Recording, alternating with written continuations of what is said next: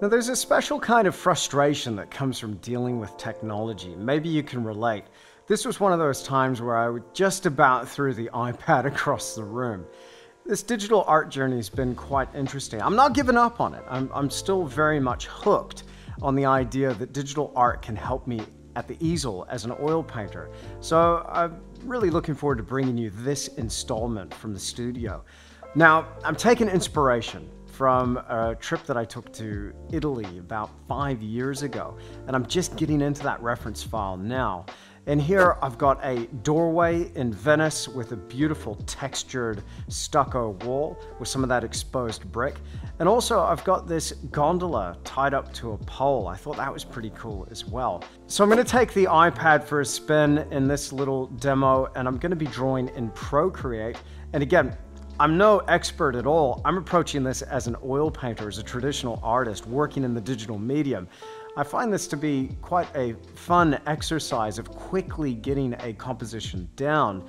But as I said, it's not always easy.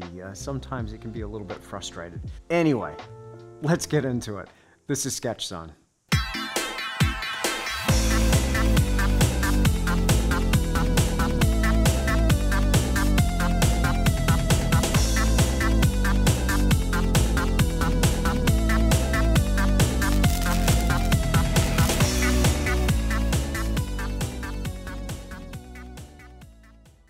Hi there and welcome to Sketch Zone and welcome back to the studio. My name's Andrew. It is such a pleasure to have your company. Now, if you're new here, this series is dedicated to digital art. I'm an oil painter. I'm a landscape portrait guy. I love traditional stuff, but I've become hooked with digital art and seeing where that can take my traditional art practice.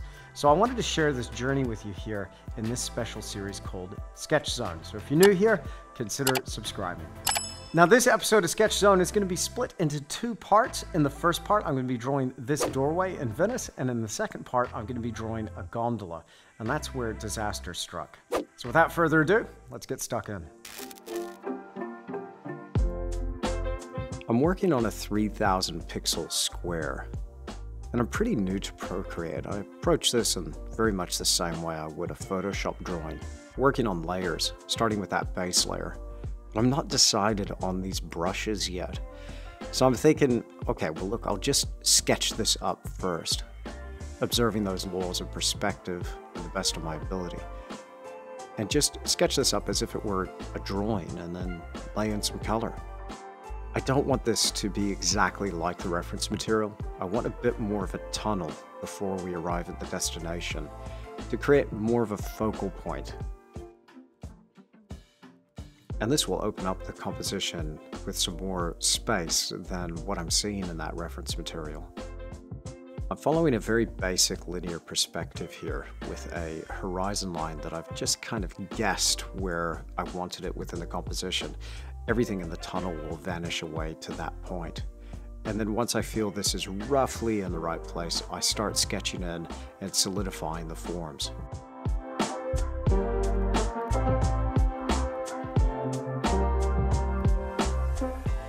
I don't like to work over a stark white background. I prefer to have a bit of color here. So I'm going to approach this in the same way that I would my painting and start with something that closely resembles burnt sienna.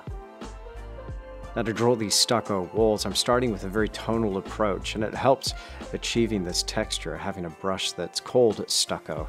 Nice little shortcut there. This is one of those advantages to using the digital medium, is you really get a sense of what the final painting could look like by using some of these tools. And I really do enjoy the textured brushes. I also toggle that opacity constantly, as well as the size of the brush. You'll see that menu over there on the left-hand side. My thinking here is just sketch everything up in a very linear fashion, then knock in those darker tones. Then once I'm happy with the drawing and the tonal dynamic overall, then add in some color, thinking that I'll go over the top and work in some layers, but I could also insert a layer below this drawing and have color come from underneath. So I thought I might be working with both, pushing and pulling the image.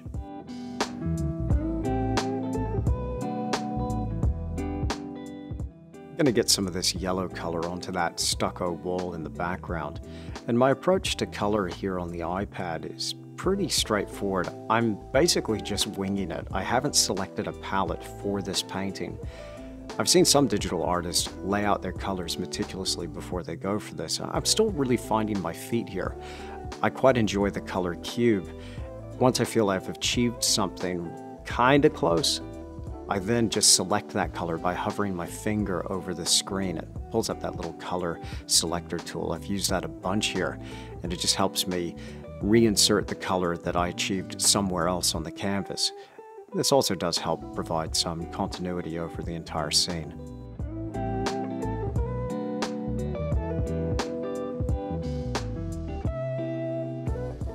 One of the things that really attracted me to this image in the first place was that green water. I love the color dynamic, that use of complementary opposites, that bluey green and the orangey red. Those two colors are sitting pretty opposite one another on that color wheel.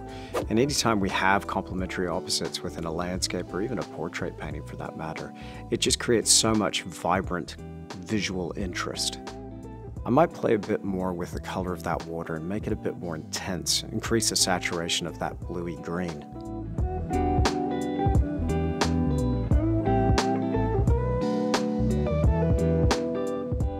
In hindsight, I probably should have left the drawing here because it looks kind of cool. I like that sketchy quality and just loosely laid in color. It's not overworked at all. And I think where this drawing ended up going was probably a bit too far. It's an interesting exercise, pushing the image, seeing how far I could take it. It's definitely a skill I want to develop, but here this had a really nice quality to it before I started laying in each individual brick.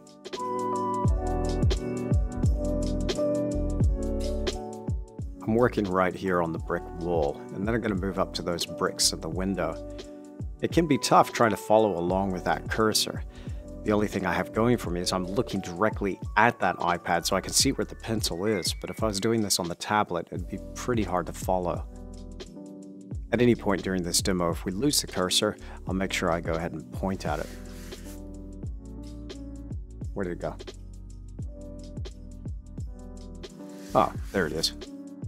So here, to create the texture, I'm working simultaneously with some darker shadows on the underside of this stucco that's peeling off the wall, and then I'll lay in some highlights. I don't know what it is about these old walls, but I just find them so interesting, and I might even have to paint a few more. Certainly, it'd be great to spend some time at the easel and do this with oils. I'm working over here on the stucco wall, and I don't want to lose that underlying chatter of the cross-hatching from the initial construction lines, but I do want to clean it up a bit and provide some more texture in this wall. You'll notice here that the drawing is not exactly the same as the reference material. And I'd love to say that that was definitely on purpose, but I just got lost in the drawing process and found that my initial construction lines had veered pretty far. And then I thought, well, I'm just going to ad-lib at this point. So there's a section of stucco here that I had peeling off the wall, revealing a bit more of that underlying brickwork. You'll notice that does not appear in the photograph. And I guess it's fun sometimes to veer off script and really try to own the reference material. Try and work out what's really cool about that image and then maybe add a bit more of it.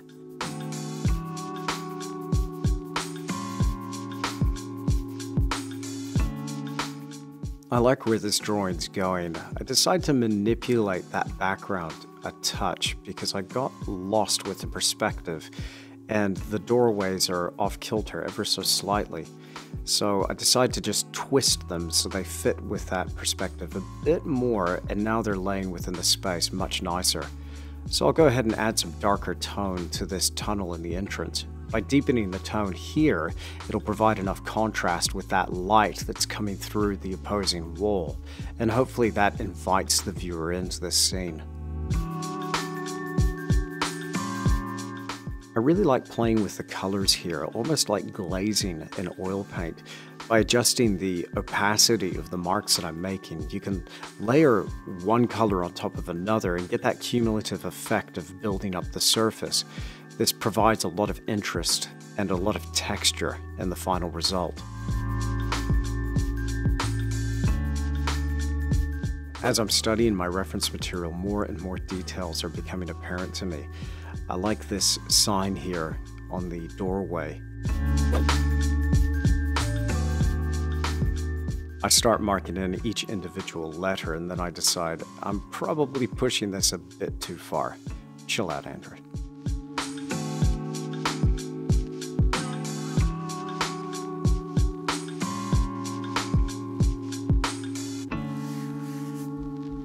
Here's where adjusting the transparency of the marks I'm making really helps.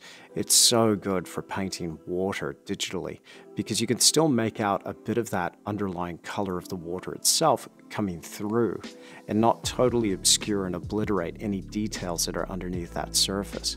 I'm pretty much just drawing a mirror reflection of whatever I see above, but there is a little trick that can really help with reflection, and that's just selecting the area, flipping it, copying and pasting it, reversing it, dragging it down, and then adjusting the transparency. Here I'm just using a eraser tool to just mask out the top line, blend it in a bit more, but there you've got a reflection and it looks pretty convincing.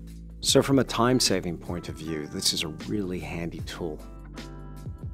I just love the texture and some of the rocks that I'm seeing in the reference material, so I want to chibble up the edges of some of these bigger stones in the immediate foreground. I start marking around the edges with a bit of deeper tone, and then here and there will be some little highlights that are showing a bit of ambient skylight coming through that opening where the little canal is. And the relationship of warm to cool also provides a lot of visual interest.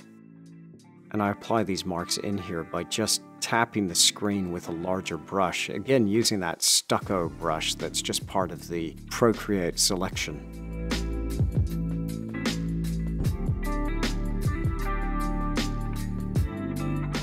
In some areas, I practice adding that texture by just scribbling up the wall.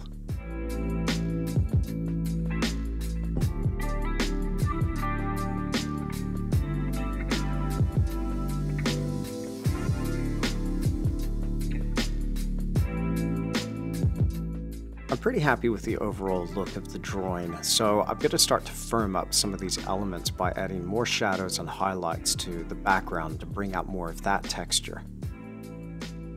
And then focusing on individual panels of wood in these old doorways. Again, working those shadows and then an equal opposing highlight, shining from above in a really diffused manner.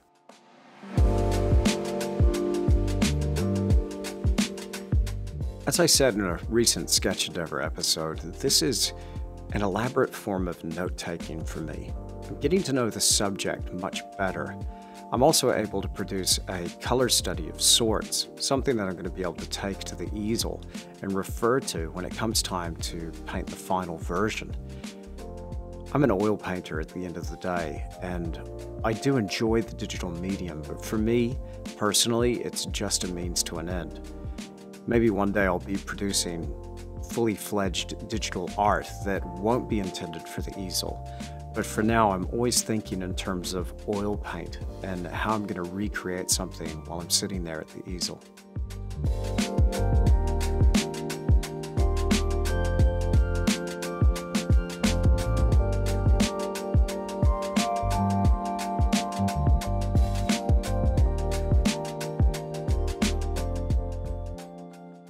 One really convenient thing about this medium is that you don't have to wait for drying time. So when it comes time to apply something like a glaze, you can do it immediately, of course.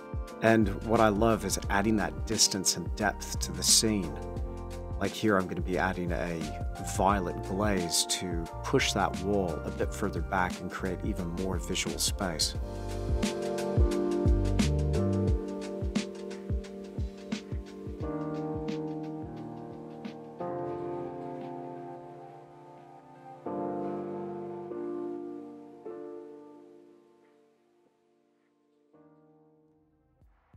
It's pretty interesting working in Procreate, building the image up with layers, and I have the tendency to want to work continually on that image, just teasing out more and more detail. But with this next drawing, I wanted to take a bit more of a painterly approach because I don't have all that much time. I want to get back to the easel and get back to painting, and I don't want to be spending all the time there designing a composition. It's really addictive to just pour over the drawing, but here I wanted to be a bit more conscious and a bit looser, a bit more painterly. So for this, I'm going to be taking the GrutBrushes for a spin, using some of those oil paint brushes, acrylic brushes, and also some of the pencils that Nikolai Grut has put together. Now, if you want to link to any of the brushes that I'm using in this demo, then make sure you find those by clicking the links in the description down below. Let's get sketching. Before I begin my drawing, I'm just going to test out some of these pencils and paint brushes. I'm thinking of approaching the subject in the same way as the last drawing, just sketching it up first, and then once I'm happy with that, going ahead and laying in some color. Now, I'm pretty happy with the reference image overall, but it is missing one thing, and that's light, so I'm going to play with that in this drawing. Now, one thing I love about GrutBrushes is the names of the brushes. I've sketched this up with some maybe-sos, and now let's paint in that sky with a moth wing. Why not? I'm going to lay on some color for the background sky first, and then work my way into those distant buildings and bring the scene forward, just one tier of depth at a time. I constantly am referring to that initial construction drawing and just laying in the color underneath those pencil marks. Because I've isolated this as a separate layer, I can just take that drawing away to reveal some of the brushwork. And here I'm trying to be intentionally more painterly, despite the fact it's a digital drawing. I'm not going to focus on any detail here in the distant buildings because I want that attention of focus to be on the gondola in the foreground and that really cool lamp with a pointy hat on it. What do you call those things?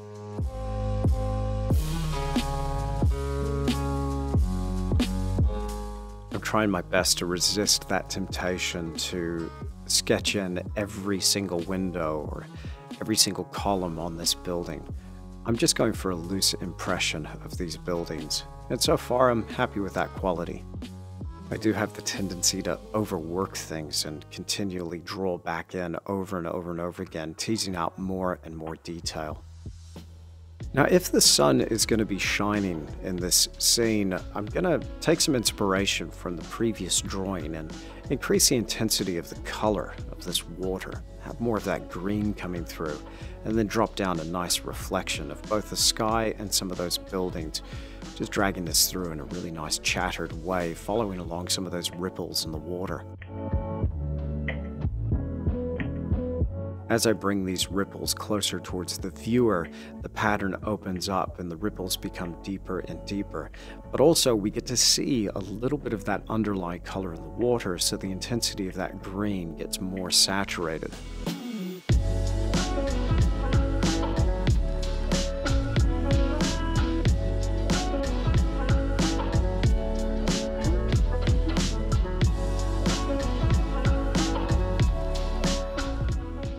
Like the series of Photoshop brushes, these PROCREATE brushes act a lot like oil paint in a way. The bristles create these furrows and troughs, and it blends into surrounding marks really nicely. I'm making a series of messy brush marks here in the immediate foreground, and going off script a little bit with this reflection of the gondola, having even more intensity of that green coming through. So where we have a reflection of either the gondola or this wooden staircase leading into the water, it's going to show that really nice deep bottled green.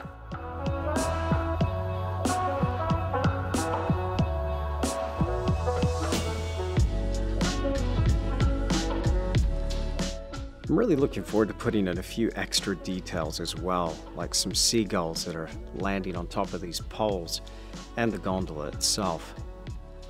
It's going to be a bit of a challenge though, getting the sun to shine on the gondola, seeing as it's not in my reference material. So I'm going to be winging it here, and hopefully it turns out okay. Again, if I'm able to go there digitally, then this should translate to the easel. I've said before that it's really helpful to paint with hindsight. We all have 20/20 vision in hindsight, so if we can go there first and work something out ahead of time, it makes it so much easier when it comes time to do the final, because we've already been there.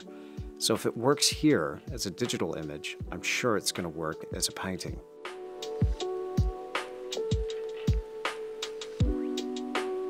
As I look at more and more digital art online, I'm so blown away by the talent of artists around the world who know this medium inside out. They almost own it. It's incredible. And some of these images that other artists are producing, they look like paintings. They actually look like they were created with oils or acrylic or watercolor. It's pretty amazing. So that's one thing I really want to focus on with my digital art journey, is creating something that looks like it was made by hand. There's something about that aesthetic that I find really attractive.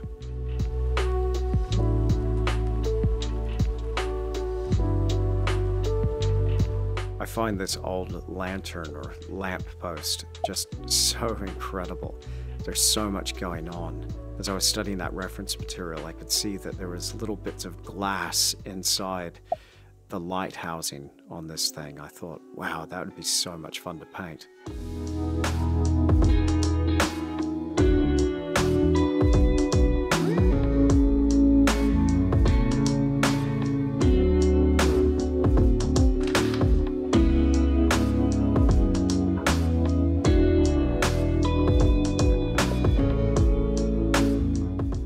To get the sun to shine in this scene on some of these foreground elements like the gondola, I'm going to deepen the tone of some of these shaded portions and make it really black, and then have a bit more reflected light from the sky above. And then I'm thinking what could really help is some concentrated highlights, but always a more stark contrast between my lighter lights and my darker darks will increase the intensity of that light. Also, a little bit of a burnout or a halation where the sun is shining, that could also help to get the sun to really sparkle off this lacquered surface. I like that there's a drapery element here as well. This difference in textures is really interesting.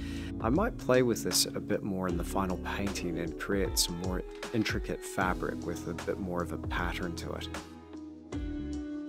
I just love the quality of the water in this reference material, and I really want to communicate that reflection clearly. It's all about a diffused soft edge with some of the bigger ripples, and then bringing in a really concentrated linear reflection of some of the elements like the poles and the gondola. I'm thinking I need a bit more distance and depth within the scene, so I isolate a layer and start drawing in a glaze to create a more violet haze in the background. I was really excited to continue working on this, so I went to export the image. I accidentally duplicated it and then deleted it.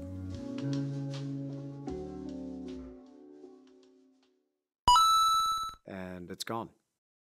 Don't you just love technology? What? No!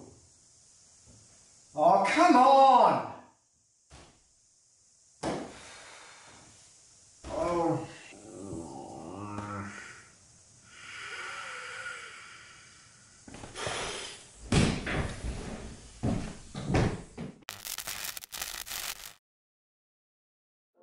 Well, that was frustrating, but it is what it is. At least I had the screenshot of where I was up to with the video recording. I could go back and work into that, but it's all compressed down to one layer now, and I don't have the resolution in that image. So I might leave it there, take what I learned, and apply that to the next drawing. But as a compositional study, this will work really well to take to the easel and start producing this in oil paint. I've had a few people ask about what my opinion was on where they should get started with digital, and I just want to say, again, I am no expert when it comes to the digital medium, but I'd have to say if you're just starting out, Procreate is a pretty good way of going. Working just on the iPad, it's a little bit more intuitive than working on a Wacom tablet where you're looking at the screen and not looking at your hand. Here you can actually see the marks that you're making, just working directly on that iPad. It's pretty accessible and the program is really user-friendly. Now, if you got Procreate and you want to give GrutBrushes a try, then make sure you find those by clicking the links in the description down below. Well, thank you so much for spending this time with me here in the studio. I hope you have enjoyed this video. If you did, then make sure you click that like button for me and leave me a comment down below. And if you're not already subscribed to this channel, then make sure you do so and click that notification bell so you're notified when I upload another video. I'm going to get out of here and get back to the drawing board, and I look forward to seeing you in the studio again very soon.